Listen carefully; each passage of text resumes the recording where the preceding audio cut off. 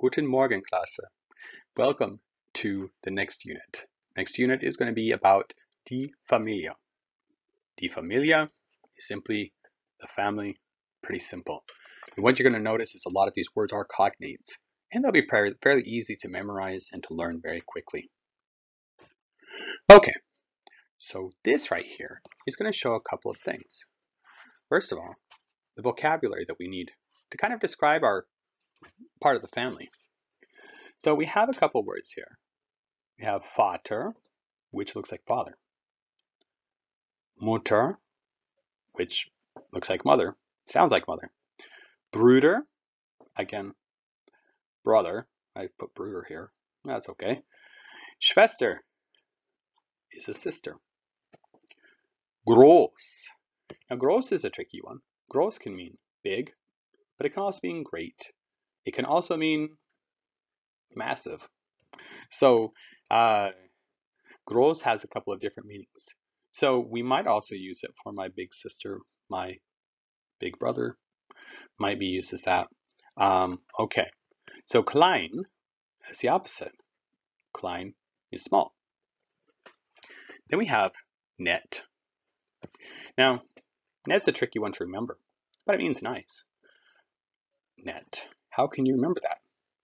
It's always nice when your net is full of fish. Something like that. All right, dann haben wir gemein. This one's a nice one to say. If you want to tell somebody, du bist so gemein, means you are so mean. Du bist gemein. Du bist gemein. Herr Dab, du bist gemein. Oh boy. Okay, so one thing I want to say is that when we're using these adjectives down here, like groß, klein, nett, gemein, sometimes they get some special endings, just kind of change a little bit. And we'll go over this very simply, not very difficult. Like we have meine kleine Schwester. Or we have mein kleiner Bruder. Now, this exists due to gender. So depending on the gender of the person you're talking to or talking about, will kind of dictate this. Just know that if you see klein, kleine, or kleiner, it means small or little or younger. The same thing happens with other words like groß, like meine große Schwester, my older sister. Then we have mein großer Bruder, okay, my big brother.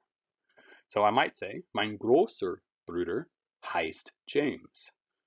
Meine große Schwester heißt Allison. Okay, ausgezeichnet.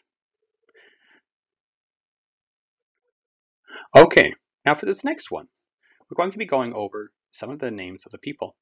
Now this has all of the different names and whatnot. They're all here. Now, one thing is dealing with people.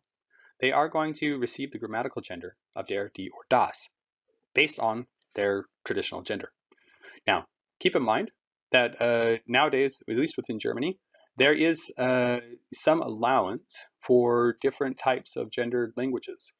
Because German, much like any other language, most other languages except English, is gendered, which means that even nouns have genders. So they are expressed grammatically. Now, this grammatical expression isn't always for everybody, but it is the way we have it. So let's look at it. The picture we have here. Also, das bin ich. Now, that's obviously not me. It's the girl in the picture. And we're going to use her as a point of reference. So if she were to say my little brother, what would she say? Good. Mein kleiner Bruder. If she were to say my older brother, what would she say? Correct. Mein großer Bruder. Now, if she were to say my big sister, how would that be? Meine große Schwester. And what would be the translation for meine kleine Schwester? Very good. Okay, now let's look at the parents. Now the parents, there's a Mutter and a Vater. And these are called Eltern. So Eltern is the word for parents. Notice here it says meine Mutter and mein Vater. It follows the same rules as down below with mein großer Bruder and meine große Schwester. Okay, so look up at the top. Meine Oma. Oma is how you say grandmother. Mein Opa is how you say grandfather. Now, there are a couple of variations on grandfather and grandmother. And the word is called, you could either say Großeltern,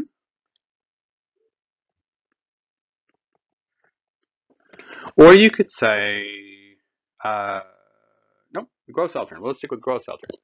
So you have Eltern here, and now you're using Groß up here as great or grandparents, right? All right. So you can kind of figure out what mein Onkel is, meine Tante, based on the placement in the picture and the fact that they're very, very similar. Those are the words for them. Then we have mein Cousin.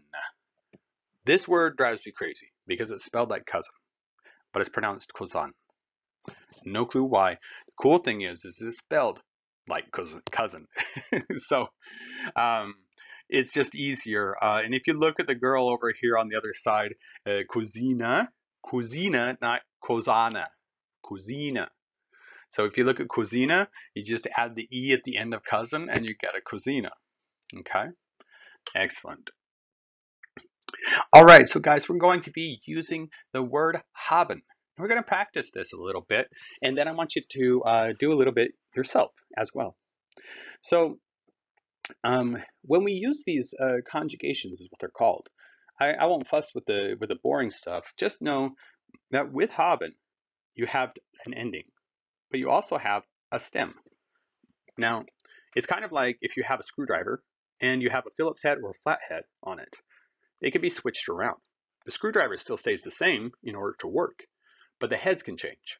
Or if you have a good set of socket wrenches, they can change. There's lots of them, right? So if you say ich habe, it means I have. Du hast, you have. Hat, he has. Now, one thing is that is used for anytime you have one person and it's male. It can also be one item and is grammatically gendered as male. You also have sie, which is she. Anytime you have one person who is female, that person will also be referred to in the same thing. So hat and sie hat. Okay? So, anytime you have a group of people and you're including yourself in that group, like for example, if I were talking about our class, I would say wir haben eine Aufgabe. We have an assignment. Then I'm including myself. Wir means you're including yourself and everybody. Ihr is the equivalent of y'all. Now, with y'all, that is kind of friendly and familiar. You would not go to an elderly home of, I don't know, veterans or government officials and be like, hey, y'all, can you get and move your cars? I need to move. You would not say that. You say, excuse me, could you please move your cars? So ihr is used for a familiar type of setting, maybe to a group of friends, or maybe to a group of people that are younger than you. The last one is sie haben. Now, this particular one is they, okay, is sie. Now the trick is understanding that this is they, but there's another word, sie, as we mentioned earlier, that is also she. So it's kind of tricky to keep them track. The main thing that I look at is the ending. There's a T at that one, and there's an E at that, EN at that one. So kind of complicated. It takes practice. So we're going to go ahead and practice it a little bit today. Okay, so let's go ahead and start with how do we use it? Well, I'll tell you. you just start with this. Nummer eins. Ich blank einen Bruder. Habe. I don't know why that's erasing, but so ich habe einen Bruder. Now, I was able to tell that because it said ich. And usually each ich verbs, or ich, when followed by a verb, that verb gets an e at the ending. Hans is one person. So you would say Hans hat eine Schwester, right? Same thing happens with Susie. Susie hat einen Vater. Nummer 4. Wir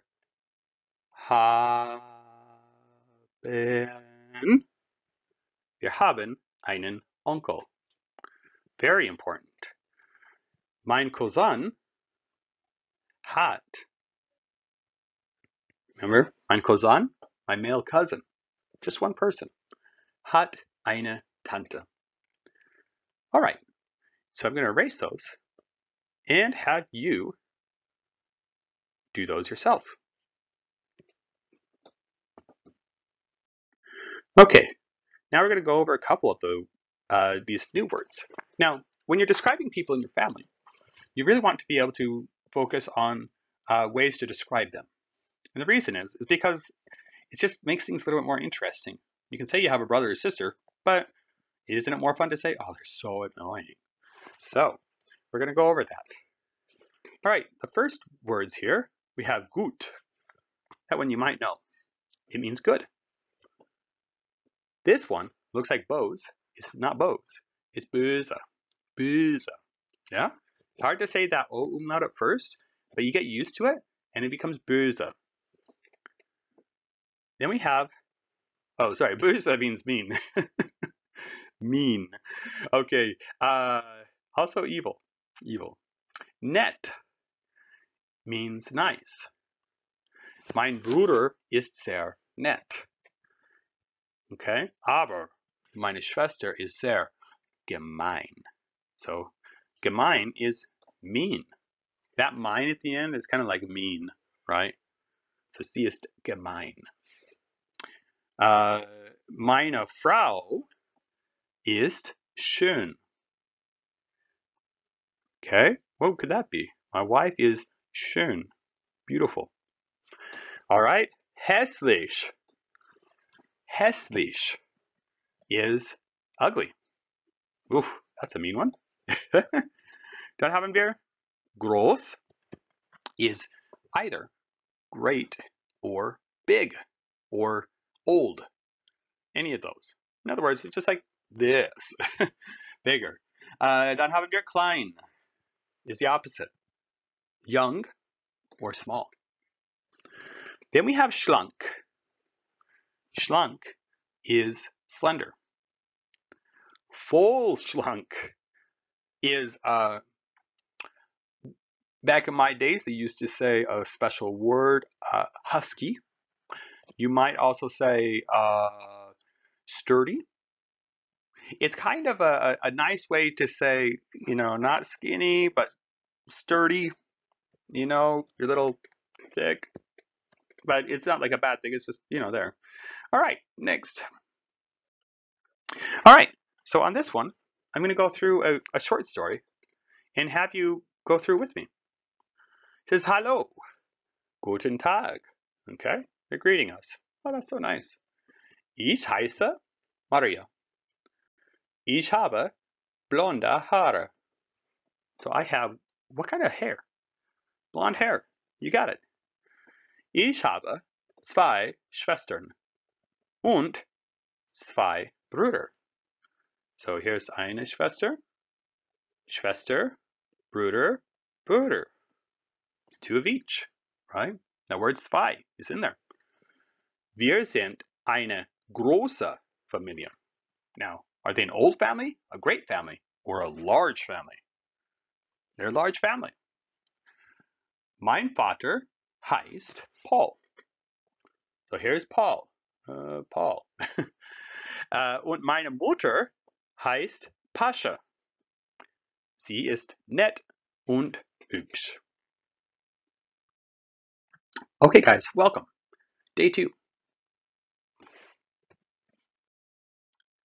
Okay, so we're going to go over some new vocabulary. They're pretty easy to memorize, though. We have the words here. Uncle. It looks like uncle. Pretty easy to remember, yeah? Tante has the word sounding like, it's like aunt, tante, aunt, tante, yeah? Dann haben wir Cousin. Remember. Now, as I said yesterday, a cousin is pronounced cousin, not cousin or cousine. It would probably be understood, though, if you said it like that. Cousina is a female cousin. Oma is a grandmother. You can also say Großmutter, a great mother. Opa is a grandfather. You can say Großopa. Then we have schön, is pretty. And we have alt, is old. Now, when we're describing people, we can say things like meine alte Oma. Okay? My old grandmother. Mein alter Opa. My old grandfather. Meine schöne Tante. My beautiful aunt. Meine netter, well, that should be mine, netter Cousin. All right, great work. All right, so we've gone over this before, and we're going to practice it again. What would we put here for Nummer eins? Go ahead and write out the entire sentence. Nummer zwei. Go ahead, write out the entire sentence. Nummer drei. Go ahead and write out the entire sentence. Nummer vier. Go ahead and write out the entire sentence. And go on ahead and do Nummer 5. Okay, so here's a fun place. They all have names now. Strange. Okay, well, let's locate myself. Okay, not me, but our point of reference. Ich. So, wie heißt? What is the name of? Die kleine Schwester. Ah, did you guess Gertrude? Hope so. Okay, let's try this. Wie heißt die große Schwester? Ah, Susie. Wie heißt der Vater? Der Goatman. Okay, yeah, he's a black sheep of the family, I guess. Okay, wie heißt die Oma? What was Oma? Good. Did you get her? Okay, wie heißt der große Bruder? Very good. Wie heißt der Onkel? Good. Wie heißt der Cousin? Cousin. Okay. Wie heißt die Cousine? All right. Getting down to the last few. Wie heißt die Tante? Wie heißt der Opa? And lastly, wie heißt die Mama? Or die Mutter, I should say. Die Mama is actually correct as well. Okay, so here's a few more new words for us to learn. So on these, there's a couple of them that will be very similar to words in English, but we just kind of have to be careful. Okay, so the first word is freundlich. That means friendly. Friendly. Freundlich. It looks similar. Kurz is short or small. Lang is tall. Glatt is bald.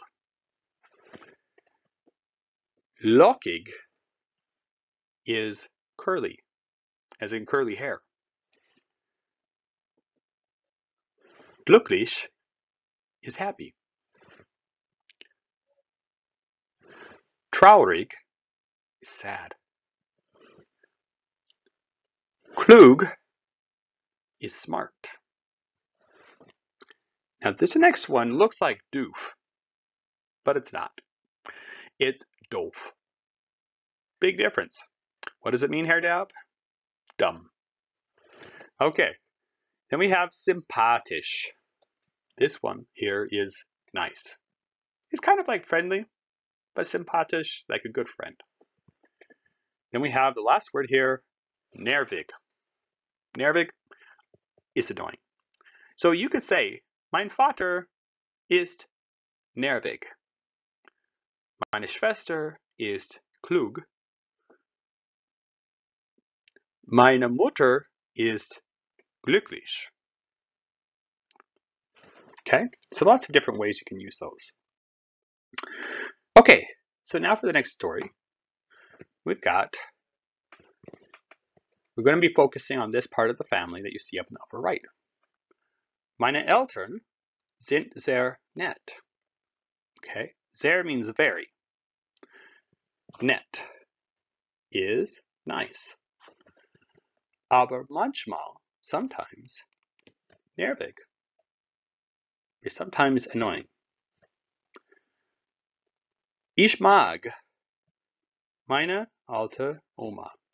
I like my old grandmother. Sie ist wunderbar. She is wonderful. Mein Opa ist auch toll. Also great. Auch means also. Toll, great. Ich besuche, besuchen means to visit, sie, them, jeden Sommer in North Dakota. I visit them every summer in North Dakota. All right, willkommen Klasse to day 3. All right, so here we are at this nice, wonderful picture. We will highlight the person of reference so we know where we're going from. So, we'll do a couple of them, not all of them. Wie heißt die Mutter? Gut. Nummer 2. Wie heißt die kleine Schwester? Gut. Nummer 3. Wie heißt der Onkel? Gut. Wie heißt, Entschuldigung, Nummer 4. Wie heißt der Opa? Nummer 5. Wie heißt der Cousin? You get them all right? I sure hope so. Okay, now we're going to use haben again. So what I'd like you to do is to go through this and simply put the correct form of haben into this. All right, so let's go ahead and go through some of these. Let's start with the easy ones first. All right, we're just going to start with the first line, just the top row. Which word means tall? Did you guess long? Good. Which word means short? Very good. Which word means friendly? Very good. Which word obviously means bald? Okay. Now we'll go with the second row. Oh, there's a lot of them. How are we going to remember? Well, we'll work through it. Takes a couple times.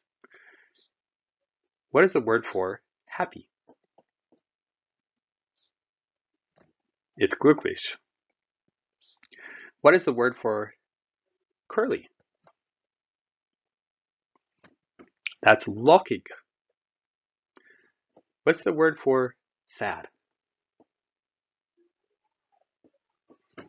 It's traurig. Good. What's the word for smart?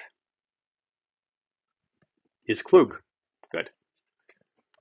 What's the last phrases, or last word, sorry, last row. Which word means dumb? Doof. Which word means nice? Sympathisch. Good.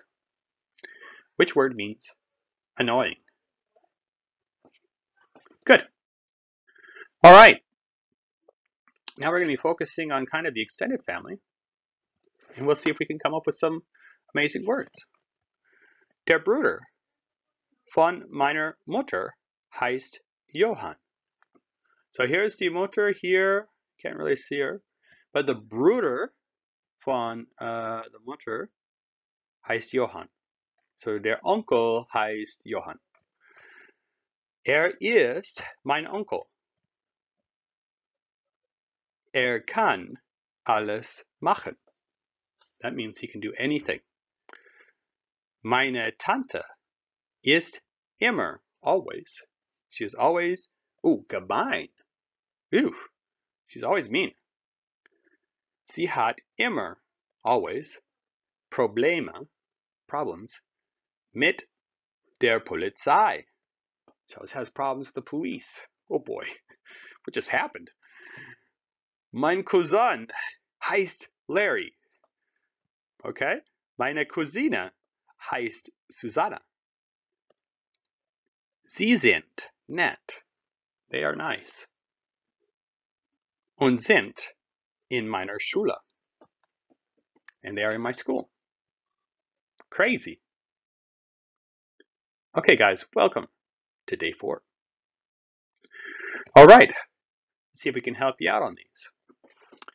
Which word here means, we'll start with the top row. Which word here means mean? Very good. Which word here means nice? Good. Which word here means good? And lastly, which word here means evil or bad? All right, now let's focus on the middle row.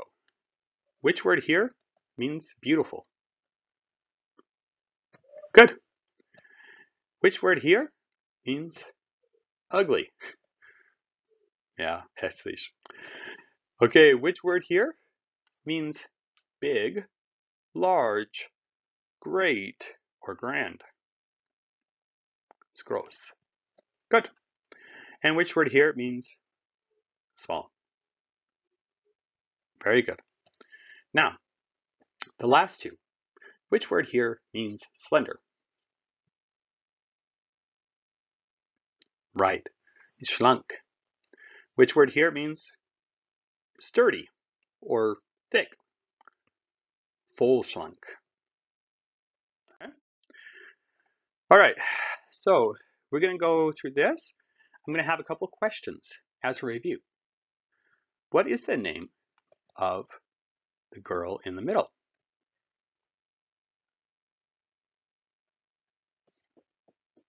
Okay.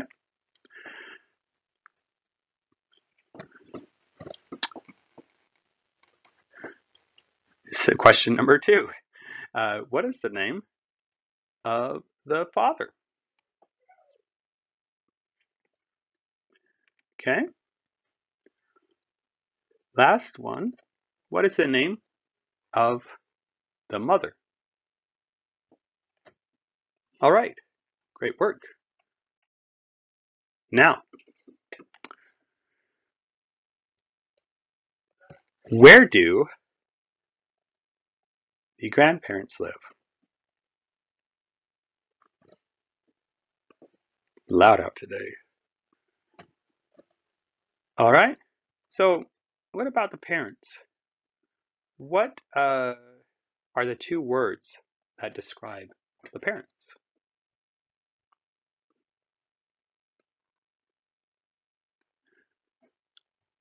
What two words are used to describe the grandparents?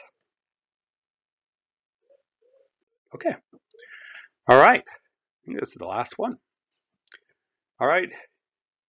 So we have the family here. What is the name of the uncle?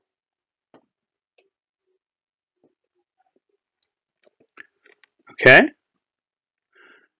Next one. What is the problem with the aunt? Okay.